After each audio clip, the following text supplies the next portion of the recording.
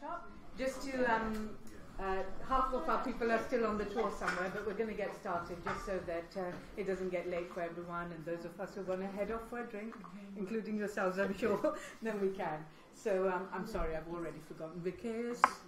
Yes. Vickers. Gag was the last name. Yeah. And if you want to introduce yourself. Okay, so without further ado, I think we'll just get started, and then there'll be, after the presentation, I'm sure, an opportunity for questions and clarifications. Thank you very much. Thank you, comrades, friends. Thank you so much for inviting us to speak at the Global Labour Institute on this auspicious day when Greek people woke up to find that effectively they have brought about a revolution in their country. 60% of the Greek people said no to further austerity, no to the Troika's imposition of the so-called reforms of which would have devastated further an already devastating humanitarian crisis after 5 years of austerity. Now, by world standards, you may well look at Greece with its crystal clear waters and oligarchs sailing around in their massive yachts, and you would think to yourself, crisis? What crisis? People are far worse off in the slums of India and in the refugee camps on the border of Syria and sub-Saharan Africa, and you'd be right in thinking that. But that doesn't mean that what's taken place in Greece is not a humanitarian crisis. That doesn't mean that what's happening in Greece has no relevance for the rest of the world, for us who are campaigning and resisting or not resisting the neoliberal hegemony of globalised capitalism. So, can you imagine how Dikaios and I had to present for today? We had to do two presentations, effectively. One that would say yes, and one that would say no. Thanks to the Greek people, we threw the one away that we didn't want, and we can face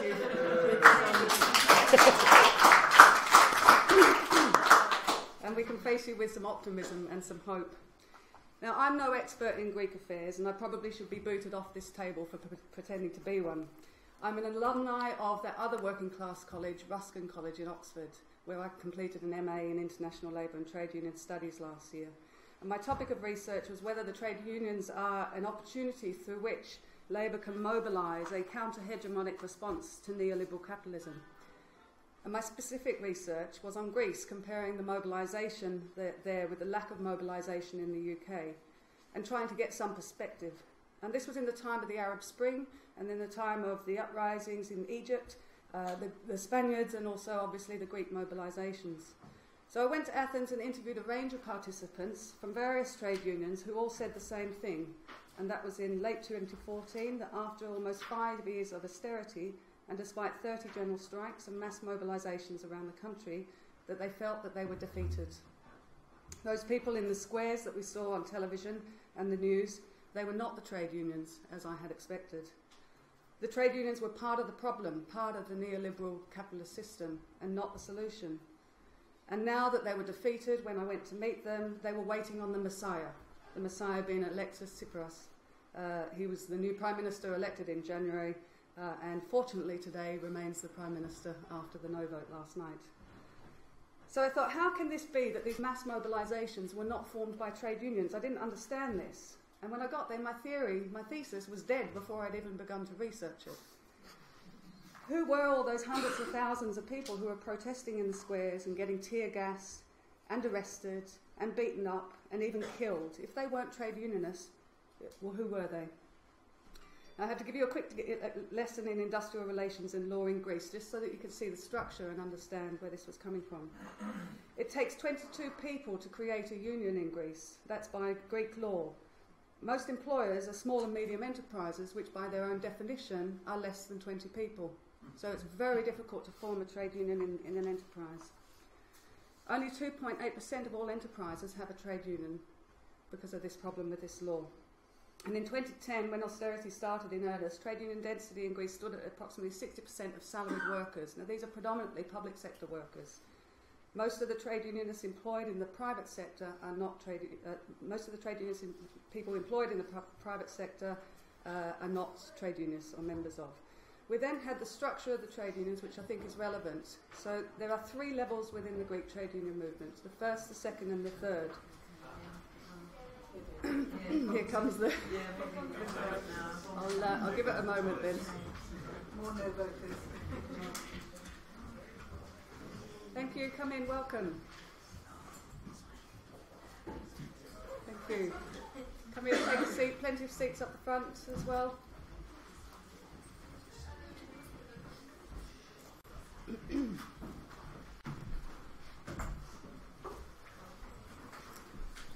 Okay. Any more? This is great. Because you're all late, you have to buy us each a drink. So the more coming in, the merrier. Please come in, sit down. There's some more seats at the front. I think we've got it, Dave. Excellent. More? We're very sorry that we're so late. I just say, if anybody's mobile phone goes off while we're here, you also have to buy me another drink. So I intend to get very drunk tonight.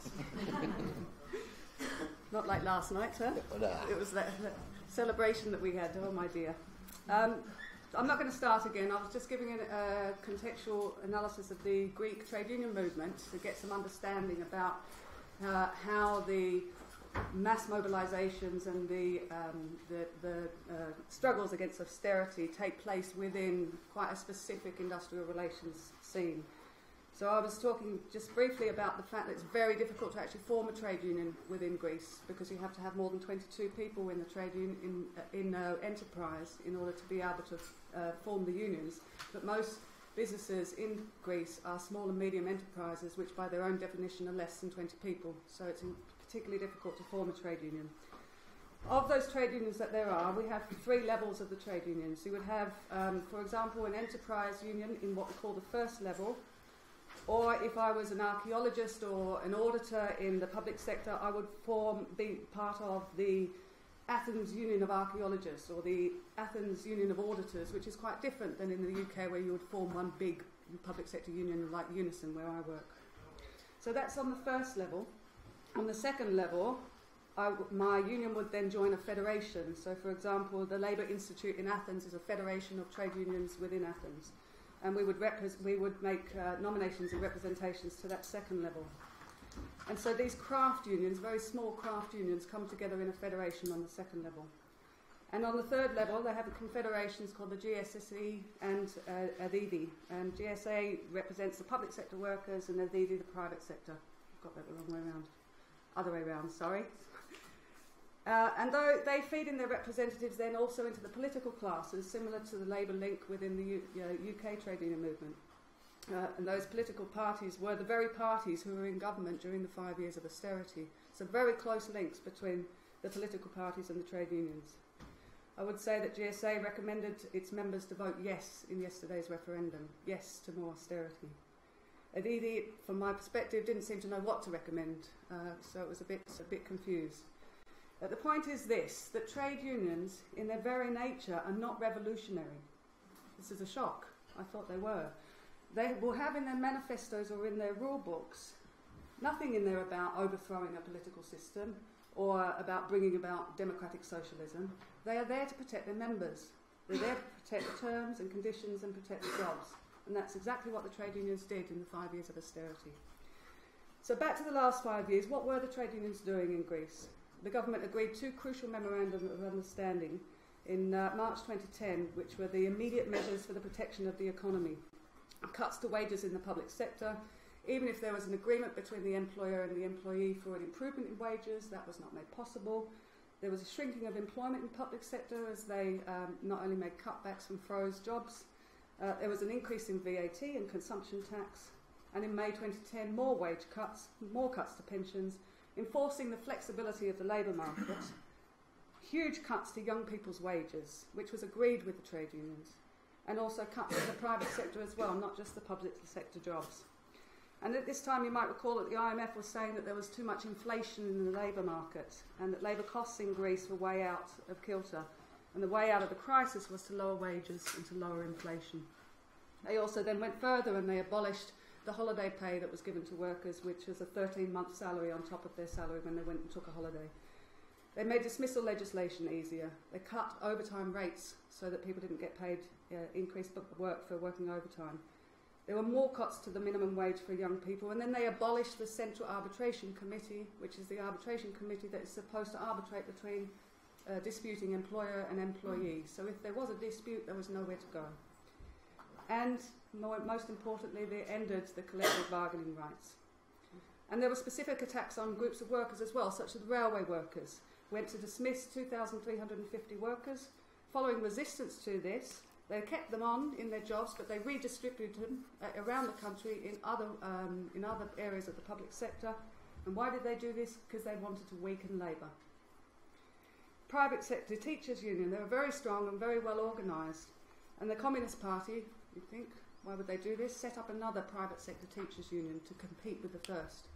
And then the bosses set up a third private sector teachers' union to compete with that as well. What's this about? Fragmentation and division of organised labour. And further privatisation, as we well know, and so on and so on. That's only half of the changes that were introduced through these memoranda, and I haven't got the time to detail all of them. But the social consequences of this, we saw unemployment at 27%, youth unemployment at 52%, so 1 in every 2 young person is out of work. Long-time unemployment rose up to 75%. 1.3 million people living in households without anyone employed in them at all. 40% of households have one person in unemployment without a job.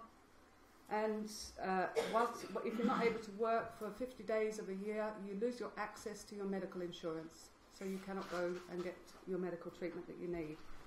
And as for the undeclared work, those people who are working precarious jobs, under the radar, who knows the extent of that. And who represents these people? Well, the trade unions don't, because the trade unions represent their members, by and large. So where do these people go to in a crisis? Well, the trade unions, they did try, but they're very weak and very bureaucratic, like some trade unions in this country as well. And as I said, linked quite closely to the political parties. Not all of them. There was some resistance by some of the trade unions. The electricity union, for example, did a campaign of reinstating people's electricity, those people who were having their electricity cut because they couldn't afford to pay. And the teachers' unions were mobilising, and the bus workers' unions were mobilising, and the water unions and the post office. And when the public sector broadcaster was closed down for a year, the workers in there occupied the building and continued transmitting for a year without any salary at all. So there were some marvellous struggles against the austerity. And some resistance, but it wasn't that brought the people out on the squares. So there I was in Athens. My thesis was ruined. I was totally depressed. I had nowhere to go.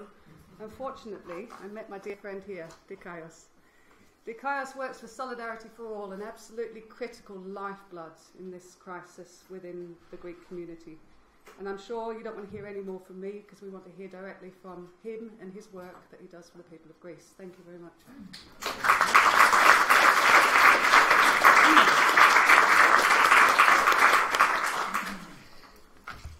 I would like to thank you for the opportunity you give me to speak to your summer school about some aspects of the situation in Greece. I'd like to apologize for my bad English, and also I have a pain in the knee, so I maybe sit as we will talk. I'm here as I'm working in Solidarity for All, which is an institution that is a result of a growing grassroots solidarity movement that developed in Greece in this period of the memoranda. This is the one phase of Solidarity for All, because the other phase, Solidarity for All, it was a decision of the party of Syriza of how we'll work inside this grassroots movement.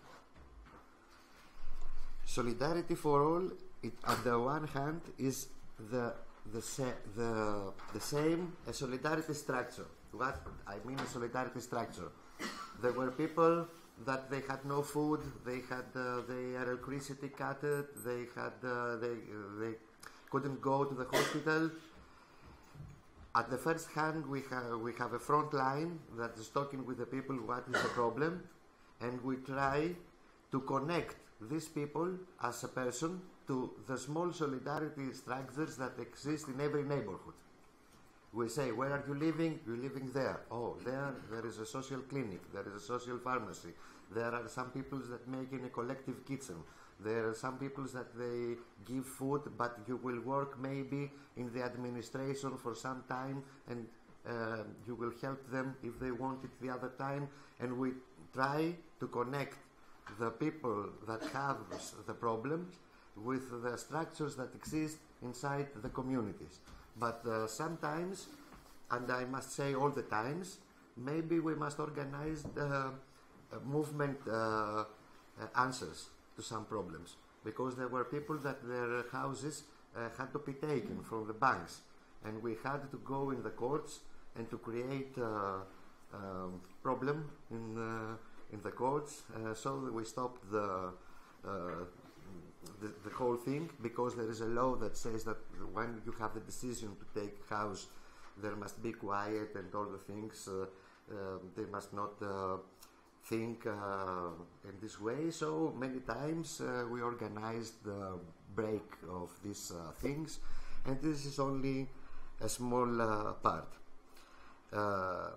This all in the title, it is because in the beginning of crisis there were fascist movements in Greece and fascist parties that tried to explore, they tried to exploit the situation, and created what they called solidarity only for Greeks. And they were giving food and they were giving blood, but they were not, they prohibited from the immigrants that we had in Greece to take this food, and even worse, to take the blood. And we had classes against us. The doctors and the hospital said, "What is this? What are you doing?" We had to make political campaign to stop what the fascists did about solidarity only for Greek. And this is the reason why the name is Solidarity for All. This means that we don't accept these divisions, that the solidarity work that we do, it's for all. We don't look if someone is an immigrant or someone has these origins are from Greece. And I must tell you that we won this fight, and this fascist solidarity now doesn't exist in Greece. They are not there. We eliminated this threat. On the other hand, Solidarity for All is partly a creation of Syriza party, and I must say that clearly, because Syriza party didn't want to continue the tradition of political clientism we have in Greece, because there is such a tradition in Greece. You vote if someone's fired your work, or someone is making a small job for you, and you feel like a client, a political client, and then you have to vote him. And Syriza party didn't want to continue this tradition, so didn't want to give food to the people like the people are beggars, and I give you some food today and some food tomorrow. There must be a different organization of that. So Syriza decided to help the structures that the people were building from below, and I'll speak about that a little later, and try to sustain these structures. So every MP had to give the 20% of the salary to a fund, that it is Solidarity for All, that don't accepts questions or what every person wants, but if a structure says, can you help me find a kitchen? Can you help me find a bed for a social medicine house? We try to find it from the others.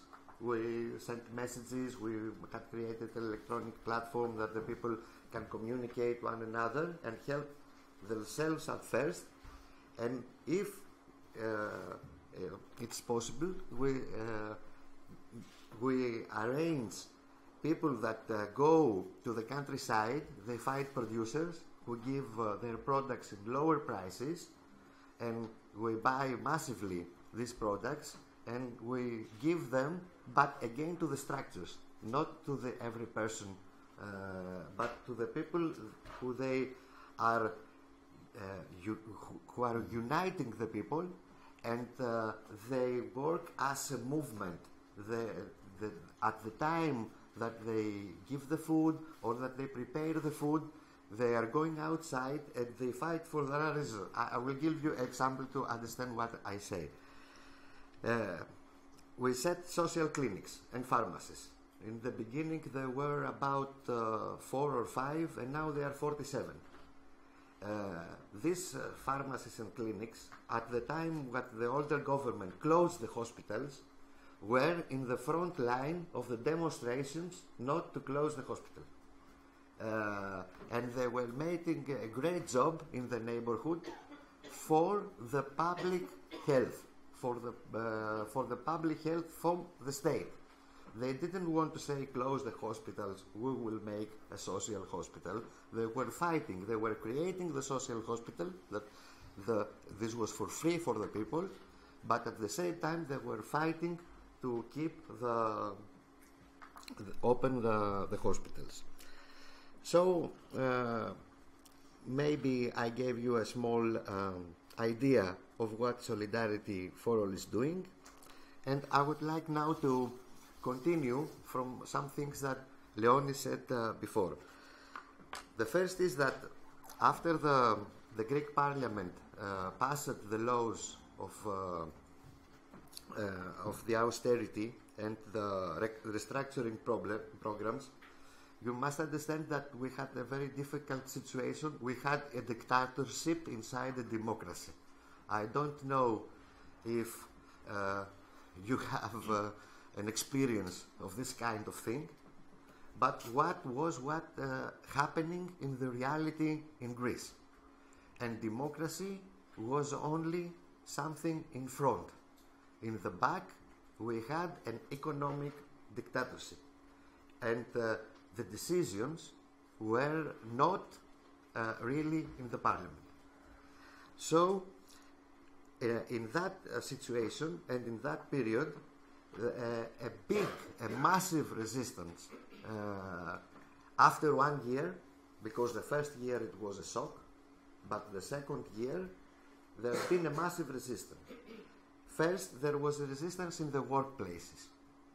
In the workplaces, there have been repeated general strikes, more than 20 general strikes. There were numerous fights in workplaces for everything, against closures in hospitals, strikes, not to close the hospital, demonstrations, against the changes in the law, what Leonis says about the young people, that they saw their salary to be cut, the people that they were working in the shops, because these changes, especially for the young people, mainly the young people were working in the shops, that they were influenced by these changes in the law, and except the shops in the factories. The young people in the factories and in the shops had the main problem.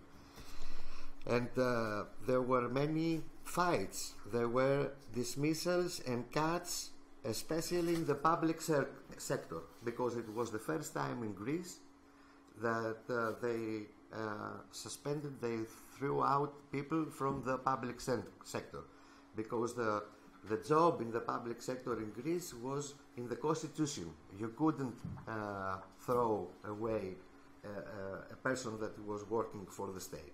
But at the period of memorandum, this changed, and many people will get suspended. So there was a huge movement in many places and in many forms. There were occupation of central offices, there were strikes, there were demonstrations. But after 2 crucial fights, the movement got back. The movement had a big problem. This was the strike of the metal workers in Ελληνική Χαλιβουργία. It was a very big strike that the workers did for a long of time, but in the end we didn't win, and this was very important because there was a lot of support of all the working class and all the people in this strike. And at the second hand, it was the strike of the workers in the metro at the beginning of 2013 that they crushed the strike, I must say, like a military way.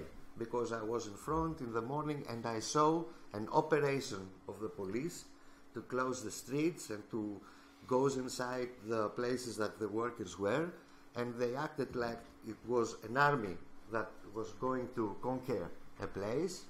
And after this to defeat, and then they make a law, I don't know the word when we are in the army, the law that the army, martial law maybe, I don't know exactly the word, but all these people continue to work with martial law, and it was a treason if they didn't go to work, and this law was working till just a little with the new government.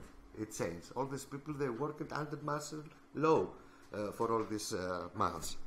So one thing, so the working movement turned the workers resistant. They came to a place that it was very difficult to go more after that. Another second form of the massive resistance was that of the movement of the squares. It's like the indignados in Spain.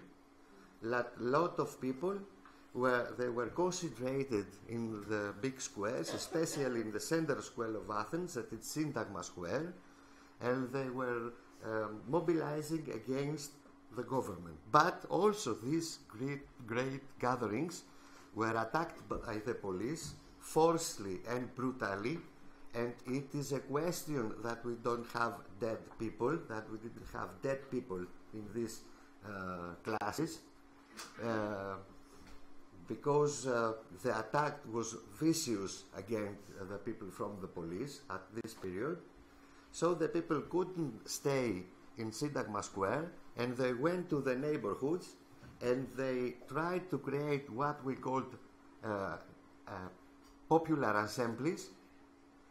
That these popular assemblies began to create this solidarity work. This in the beginning came from below. For what reason? You had a popular assembly in a small place in your neighborhood. Somebody was coming and said, they cut my electricity. So the people, 5 people, 2, 10, they were going and they reconnect the electricity of these people. I can tell you a story because I went with some other and we reconnected electricity. The woman came to ask us, and when we left her house, we saw her husband in the window, and I asked her, what's the job of your husband? He said, he's a cop. And we have reconnected illegally the electricity in his house. You can understand what was the situation. And from this came that we have our house, we have the problem, we are in the courts, what's happening, we don't have the medicines. So this was the time that the people tried and began to form these solidarity structures in the neighborhoods. Leonie, I think, gave you the numbers and what really was the situation. So what happened is that from 180 self-organized solidarity structures in September of 2012, today we have 400 that are in all the areas of the social life. They are especially in health and food, but also they are in education with social institutes. They are in civilization, conservatoires, let's say that people learn musical instruments. And the beautiful thing in these structures is that they are keep on working and make the decision as open assemblies. The people that they work there, they meet every week and they say what we are doing, and they organize their work by meetings. And this is very nice because they have problems but they they pass these problems with the discussion and with the participation. I must say that the use of money in these structures is very limited, and it's only to cover some bills and to cover other rents. In some parts that they have the rent. And they create a different kind of social relationship between people. And I wanted to say that because it's not only that there was a movement that organized the people in their needs, which is very important. It was also a movement that played a role in the participation of the people in the social and in the political scene, because the people they work in these structures, they are in some way out of the political scene and working in the solidarity structures and debating what they will do and try to help and support the other parts of the society. They are engaged politically. What was very important was that in 2014, something that was a step forward, it is the connection between the workplaces and these solidarity structures. This is mainly what I want to say in our discussion. Because what happened is that in three very important things, there was a joint action of solidarity structures and the workings movement. And this is a very new and very important thing. The first was a joint campaign for the people that they had cancer and they didn't have, they were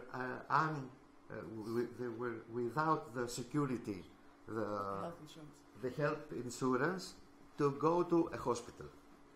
So it was we created a movement that it had doctors, people that were working in the hospital as nurses and all this, the patients, and the social solidarity groups, the social clinics and pharmacies, with demonstrations outside the hospitals, with strikes, with a very big publicity to change this situation. And we want this. Every public hospital in Greece is open to anyone who has a problem of cancer and can take the medicine without nothing, without the papers.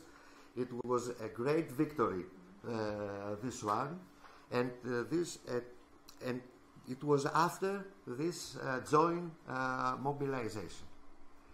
A second thing of union between working movement and social structures was the great fight of the cleaners of the Ministry of Finance, where the cleaners set a small tent outside the Ministry of Finance.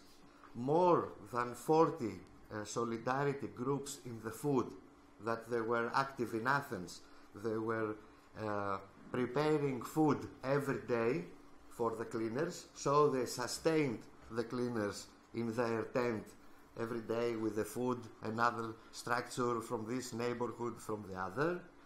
Many artists passed from solidarity work and helped the cleaners. And I must say that it's very, I don't know exactly the word, but it reminds me some traditions of the working movement that we had lost for years in Greece. One cleaners were in the last phase of their struggle, and it was sure that we will win.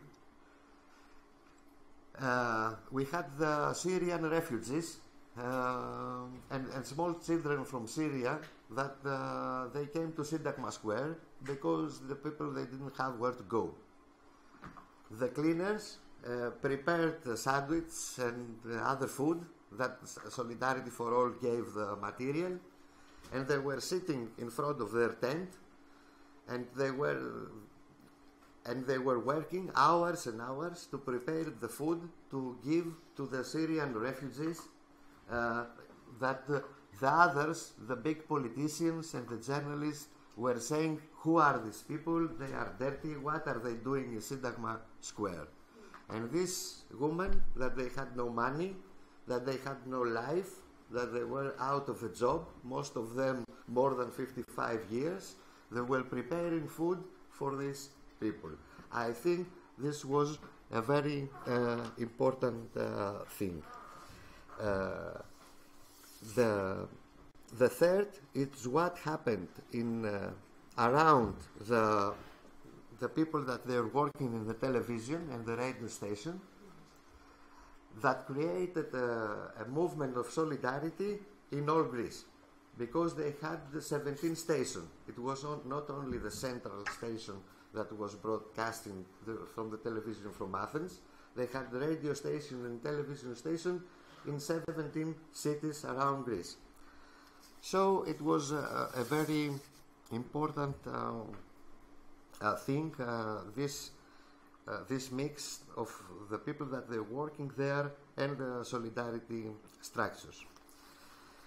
I want to go to the end and I want to put some elements of what is the situation now and what we can wait there. What's happening now?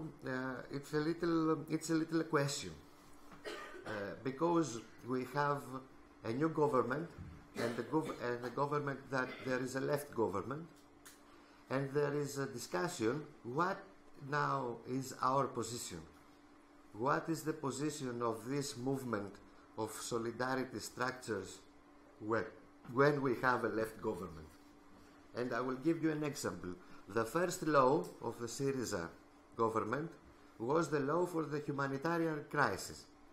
It had food and it had some money to be given to the very poor people, very, very poor. The solidarity structures for more than 2 or 3 years now, they are working in this field. We have collective kitchens, we give food to the people, and so on. Are they a part of this distribution? A collective kitchen can take food from the state and give it to the people. This is a question, because there is no legal status, and we fight that the social structures to be recognized for the state. We don't want the church to have the possibility to do that, and the people that they did that for 3 years every day do not have the possibility to do that. But on the other hand, they all these years they worked as part of a movement. They were speaking about participation, and they don't want to be just some groups that they deliver the aid that comes from the state. So there is a discussion, what is the role now? We had to make a national assembly to discuss all these things. In the second, there are the problems, they are still there. Before I come, about 2 weeks, what was happening in Greece? It was a company that had ships and abandoned ships inside the sea. They didn't put oil. They didn't give the people that were working in the ships their salary. So there was one ship in the island of Mytilene, there was one ship in Samos, one ship in Lavrion, one ship in Piraeus. And the people, they had no money, and they were sleeping inside the ship, and they were abandoned. What to be done? Because they wanted to close this company or to blackmail to take other routes with more money. And the people were sleeping with the rats. This is the truth.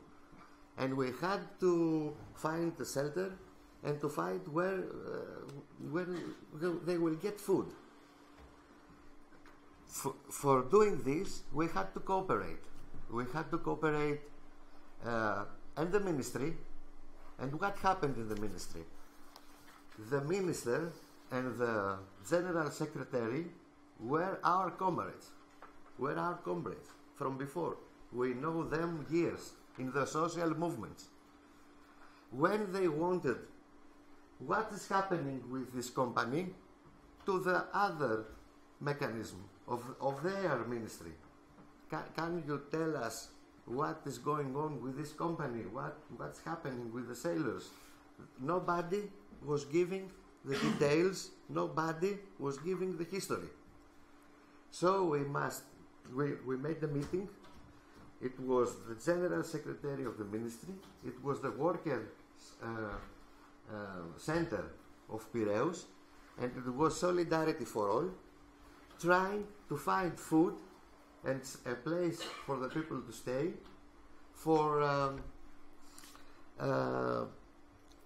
because even the ministry didn't have the money to give, and the way to give the money to the people that they were in this bad situation.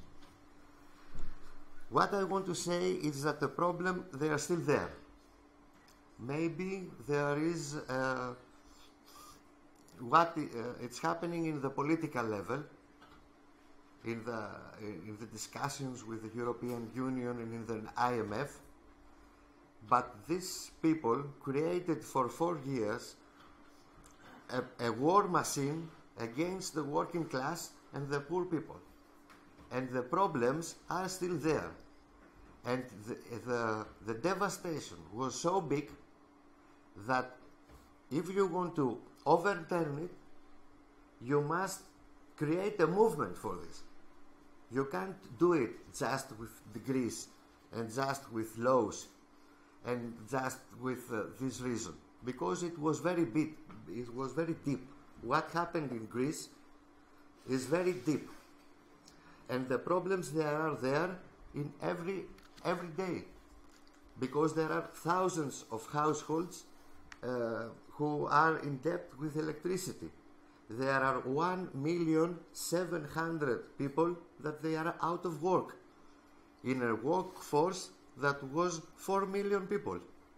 This means that half about the working class of Greece is out of the work, and we don't count in this measure the immigrants, and who must be more than 700, and especially in the production.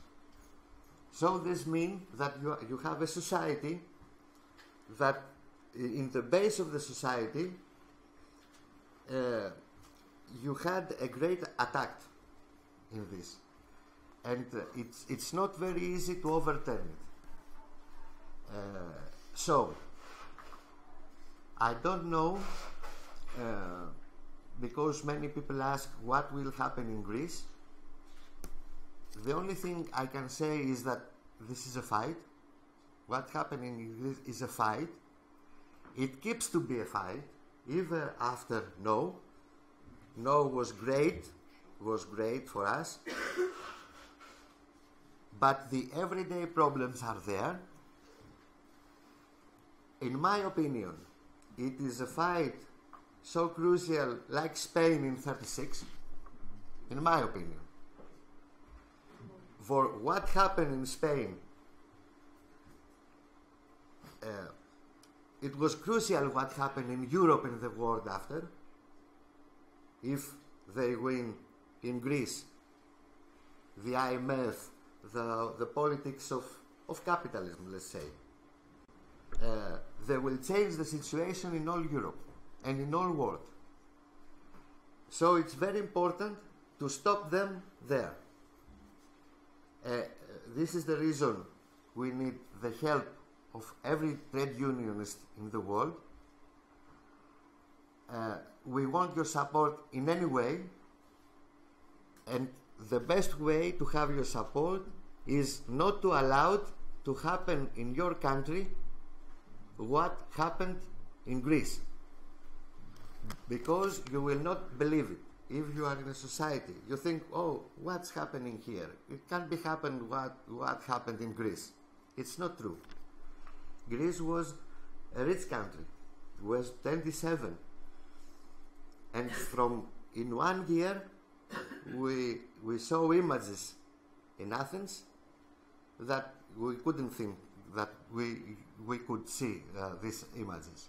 So the first and the last thing I want to say in that direction is give the good fight, not to allow them to pass even from Greece, even in your countries.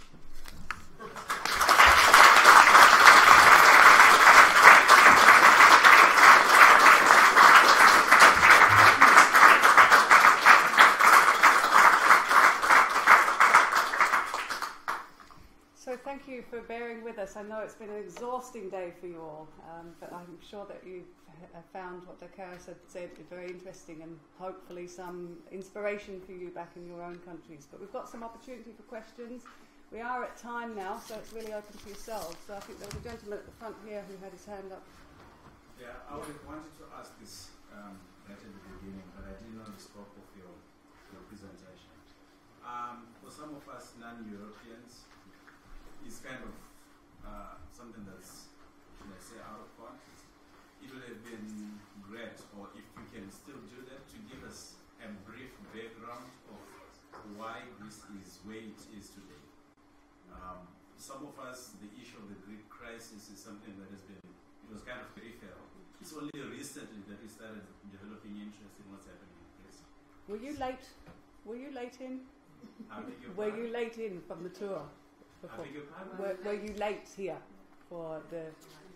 You arrived after she'd already spoke. Yeah. No. I was here, but I didn't get the reason why Greece is in the crisis that it is in. Okay. Yes. Okay. Do you want to address that?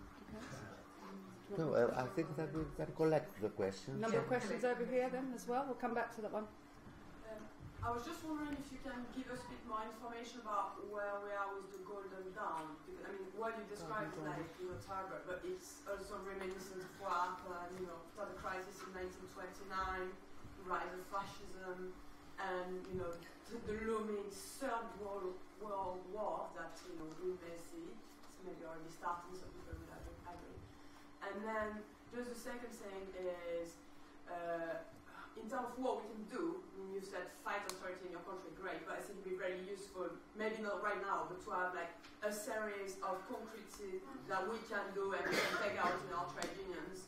And I was also wondering if the government or your network have thought about using crowdfunding to get the funds quickly now to help, out your activities. Okay. I think there was one more at the back on my left-hand side, is there not? No? Or on the right here at the back then? Yeah. This gent has something funny. Yeah, two quick things. First and foremost, let me say what it was a very beautiful day for all of us here in the beginning.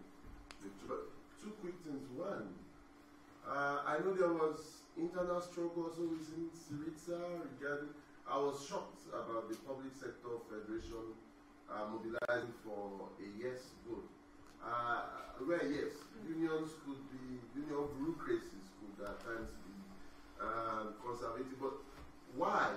And I want to also have a better view of what does the resignation of the finance minister, where does it sit into all this? And then finally, for me, the situation in Greece, I have followed quite closely, partly because when we had the general 2011-2012 struggle in our country, a number of left journals did link up with me, I think through contacts, references, and ran some interviews. And I did notice that a number of far left groups, apart from KK and Tarsia, their position basically was, in essence, what the no vote stands for. So I want to know if this opens vistas of broadening cooperation within the left in Greece, and how that could isolate. I mean, like for example, bringing in the independents as the party that Syriza is working with. Maybe with this no victory could put aside such nationalist forces and deepen collaboration with left forces in the cause of the working class of this. Okay, shall we take this to class? You ready? Start with the background of the crisis. I think you Can want I to... say on the background? I think we can talk about that later in the week. Okay. There's a long thing. I think really, with all respect, I think we want to know what's happening now and about the movement you described. We can talk about the causes of this later in the week. We have the whole week to do this. So I don't think we need to go into the causes so much. Okay. So, Golden Dawn. I will begin, or you have to say something? You begin, I'll finish. The Golden Dawn was not only defeated by the solidarity work. Louder. The Golden Dawn, so for the first, about the European and what we're discussing. I can't explain, I'm not in the position to say about that. I'm in a position to say my opinion. In a meeting like that, I think that this experience of when a country goes in a crisis that is bigger than the crisis of 29, it doesn't have to do with Europe or this. We have a country in a great crisis that changes all the social situation. It cuts the salaries about 40 to 50% and the pensions, and puts out of work half of the people, and puts out of the health system 3 million people. I don't think this is something that has to do only with a country, only with Europe. I think it's something very important for someone to focus in the world, how this can happen in a world, in a country, what resistances we have in a country that this is happening, and how these resistances, especially a very big partner in social conflict, the working movement, with new movements that arise inside this situation, can collaborate, create victories, and open the road for a political victory. That's what happened. And if they keep on fighting to change the thing in the whole social situation, I think that there are some important lessons inside. I speak for myself because I am in the movement more than 20-25 years in the unions and all this, and I saw these years things that I haven't seen for more than the 25 years. Things that I was reading in the books, and I saw them happening in front of me, and in a bigger degree and climax, in scale, in a great scale. And I was thinking that never in my life I could see these things. So the first, I think, it's my personal opinion that there are some interesting things in the discussion of Greece, the movements and the working class movement. Not concentrated on Europe or in Greece only. The second, the reminiscence of Golden Dawn. The Golden Dawn still is a threat. It is outside. It has not the possibility to act, the ability to act like it had some years before, because it's outlawed now.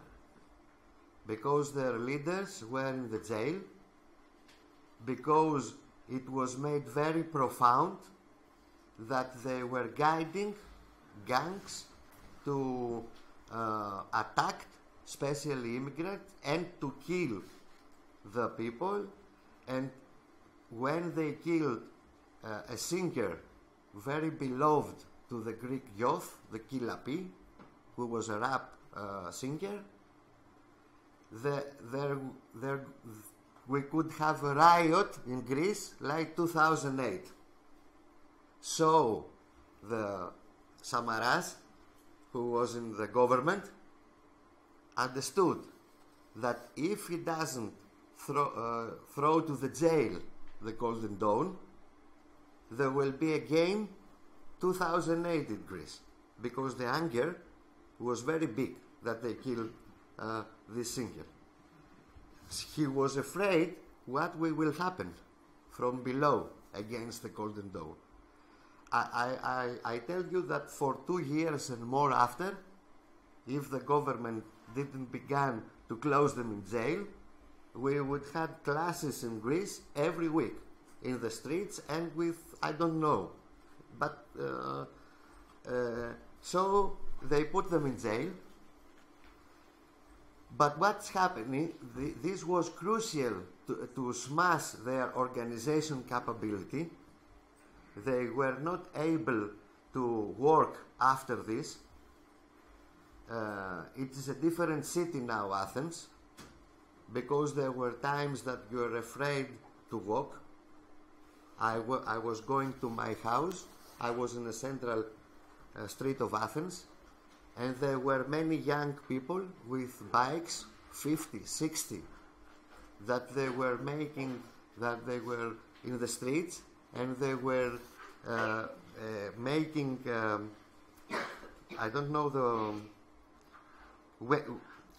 hunting of immigrants. They were hunting for immigrants with, and the number was what I give you, 50 or 60 bikes with young people. This is what I saw, in my house. And when they were passing from the police, they were saluting one another. The police must be there to protect the people. And where they were passing, they were saying, who here is Pakistan, who here is Albanian, and they were trying to find who he is to attack him. The police was saluting them. For this I say, they were a big problem. They faced an organizational break and problem when they were in jail. But in a society like a Greek society, that there are problems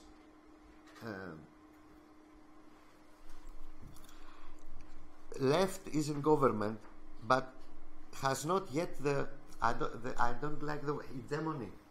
Hegemony is the right word.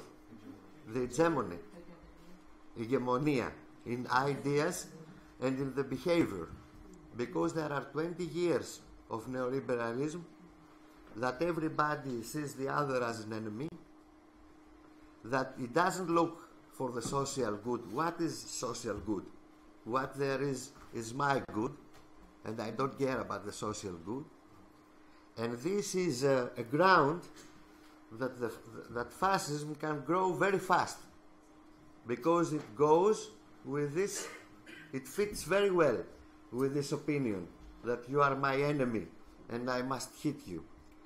So, and the other is that they are, I think that they're trying illegally to keep a mechanism, an organizational mechanism.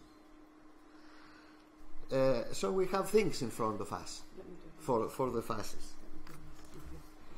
I think, conscious of time, wanted to address some of those things from my own perspective and from a perspective outside of Greece. In respect of the public sector trade unions, In respect of the public sector trade unions' involvement in the crisis and the austerity measures, I was shocked by this. Being a public sector trade unionist myself, I work for Unison. I met with one of the leaders of the Labour Institute, I won't say who, but she said to me that it was necessary for some of these reforms to take place because there was an overblown public sector. And so they saw and recognised that it was important for them to lose some jobs and to lose some terms and conditions. And I sat there and it was almost as if we were speaking another language. I said to her, she asked me about what I thought about Athens, and I said, on the first sight, when you go to Athens, it's very beautiful. The streets are very clean. My rubbish was being collected 3 times a day. Not once every other week, as in this country, but 3 times a day they would come and collect the rubbish. There seemed to be a lot of people still working in the state, but this was all a perception. Because if you looked underneath it, and if you got outside of the centre of Athens, into the suburbs, and you saw the number of shops and offices and buildings that were closed and run down, and you saw the people begging in the streets, and you saw the children who were hungry, then you could see what was really happening, for what was happening in public services. And so I said to this person in Athens, I came and I had to cross literally over a woman who was sleeping outside her offices. She had set up her house in a little alcove of a building and had there her beds and had an area where her clothes were, and it was almost like a layout of an apartment outside in the streets. And I said, how can this be in Greece? And she says, this is her choice. She chooses to live there. This is her choice. She could go to a refuge if she wanted to, but it's her choice. Now, as we know, if you cut public services, you cut the public sector, you cut the refuges, you cut the support to those refuges. It's dangerous to go into a refuge for a woman on her own. She's probably safer on the streets than she is. So I was shocked about the public sector in union involvement in this. The second thing I wanted to say was in respect of the cooperation on the left. I think the trade union movement is in crisis, has been in crisis for a long time, and we have to renew, we have to rebuild, we have to find new ways of having this collaboration with other organisations like Solidarity for All, or with the Green Movement, or with those people who stand against cuts. We have to collaborate together, and we need to unify the left. It is too much of a crisis for us to be divided. And that's what I am hoping to work on. Otherwise, the trade unions will become like zombies. They will still exist, but they will not be doing what we have to do to be able to create change. And the final point I wanted to say is, what can you do in terms of supporting organisations like Solidarity for All and other organisations that are vital? You can affiliate to organisations like this. You can provide donations. You can go back to your country and do some fundraising and help, or in your own country create solidarity organisations like this. Yes, we can do crowdfunding, but the crucial thing that I think that has really shaped the way that we do our collaboration is social media. So make sure you get in contact with Solidarity for All, and make sure that you send the messages around, because it's social media that is now providing such a vital backdrop for our solidarity, international and within our own countries. Thank you.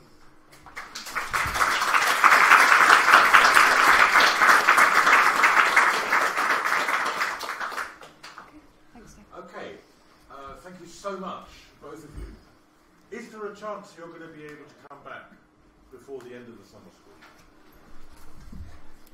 I think yes. Yes. Yes. Yes. Good. Because I think there's a lot of questions. It's getting late. We left. But there's a lot of discussion to be had. I go to the bar because I think this is a great discussion. I think our follow-up questions, if there's any chance of buying you a drink. We're here overnight, so we'll be here back in the morning as well, until about lunchtime. Good. All right. Yeah. So fine.